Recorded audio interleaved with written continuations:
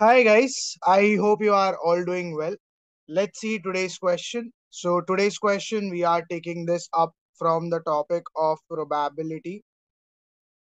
And if I talk about the question which is given to us here from this topic, the question tells us that a man wins 100 rupees if he gets 5 or 6 when he throws a die, and it says it loses 50 rupees if he gets any other number on the die, that is either 1, 2, 3, or 4.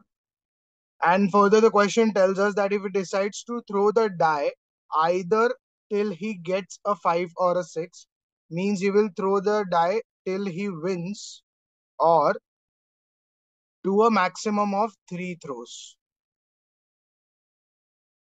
So if he does not win, then he can throw maximum of 3 throws till he gets a win, or all the three, if they are losses, then also they have to stop throwing the die. And further, the question is asking us how much is his expected gain or loss in rupees. So expected gain or loss means he's talking about the mean of that value. Let's find the mean. And if I talk about the answer choices that are given to us here, they are 400 over 3 loss. Second answer choice 0. Third, 400 over 9 rupees that are lost. And the last option tells us he gains 400 over 3 rupees. So let's figure out which one of the answer choice is the correct answer for the question here. So first of all, if I find the probability of getting a 5 or 6 when I throw a die, I know probabilities formula, it is nothing but favorable outcomes over total possible outcomes. So if I throw a die, I know I have total 6 options. I can get any number from 1 to 6, but my favorable event tells me that you should get either a 5 or a 6.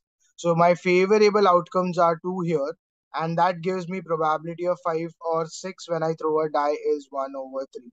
So once I get that probability of getting a 5 or 6, if I find the probability, this is the probability of winning, because he wins if he gets a 5 or 6. So let's find the probability of losing also. So probability of losing is getting a number as 1, 2, 3, 4 when I throw a die. So my favorable outcomes are 4 out of total 6. And that if I divide by 2, I get 2 over 3. So probability of getting 1, 2, 3, or 4 is 2 over 3. So I know now my winning probability, it is 1 over 3, and my losing probability, it is 2 over 3. Now let's understand the cases to understand how many throws we should have done here. So case 1, where I can just get a win on the first die itself. So if I throw a die and I get 5 or 6, I get a win here. The second case can be that if I throw a die, I don't get a 5 or 6, but on the second throw, I get a 5 or 6. So I lose in the first throw, but I win in the second throw. The third case can be I can lose in the first 2 throws, and in the third throw, I win. And the fourth case can be I lose in all the 3 throws, but since I have done maximum of 3 throws, I have to stop here. So these are, I think, all the 4 cases that we have. So let's find how much winning does that give us. So total winnings or total amount that is accumulated here. For the first case, if I'm just getting a win on the first throw, I get 100 rupees already. The second case, it tells me that you lose in the first throw and then you win. So losing takes away 50 rupees and winning gives you 100 rupees. So in total, you get 50 rupees net. Here, the third case, you are losing in the first 2 throws, so minus 50, minus 50. But in the third case, you are winning. So you have plus 100. So 100 minus 100, that gives you net 0 rupees. And in the fourth case, you have all the 3 losses. So you have 50, 50, 50 given up 3 times. So you have the total earnings or net earnings as minus 150. So these are the winnings in all the 4 cases. And also, if I find the probability of all of these cases, so let's do that. First case, it's directly a win. So we know probability of winning is 1 over 3. Next case, first you are losing and then you are winning. So losing probability is 2 over 3. Winning probability is 1 over 3. That gives me 2 over 9. Next case, you are losing for the first two chances and you are winning in the third chance. So 2 over 3, 2 over 3, 1 over 3. So you get 4 over 27. And the last case, you get all the three losses. So you're multiplying 2 over 3 three times. That gives you 8 over 27. So you have those probabilities now. Once you have the probabilities and once you have the total winnings, you just find the expected gain or loss. And expected means you are just finding the mean.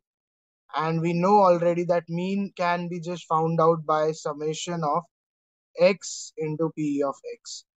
So summation means you are multiplying this winnings, the net winnings that you are finding out with the probability. And you are taking the sum of that. So if I just do that, you get 100 into 1 over 3. For the next case, you get the total winnings as 50 into 2 over 9. The next case, you get that as 0 into 4 over 27. And the last case, you have minus 150 into 8 over 27. So if I see, you get 100 over 3. Now, if I just multiply this with 9 so that my denominators become same, so you actually get 900 over 27. So you have 900 over 27. Here, if I multiply it with 3, you have 300 over 27. You have here 0 over 27. And the last case, you have 150 into 8, which is 1200 over 27. So if I see the denominator is 27, that is same. So I'm just writing that as ones. And in the numerators, if I see 900 plus 300, that's 1200, and minus 1200, that is 0. So you get 0 over 27, and that gives you the expected gain or loss as 0. And if you see the answer choice that matches here with the question, it is option B. So B becomes the correct answer for the question given to us here. I hope you have understood how to solve this type of questions. So first we figured out all the cases that I have here. According to the condition, we found out for the cases how much is the net earnings that I have. And then we also found out the total probability that we have for each of the cases. We just use the idea of mean, and mean is summation of winnings into probability. I just added all of those winnings with the probability, and that gave me answer as 0, which matches with option B. So B becomes the correct answer here. I'll see you again tomorrow with some other question from some other topic. And we are going to continue our series of questions on JEE mains. So stay tuned for more videos to roll out. Also, if you're enjoying these videos that we are doing every day, please do like the videos as well and do subscribe to the channel and share these videos with your friends also who are involved in this preparation of questions on JEE. Thank you.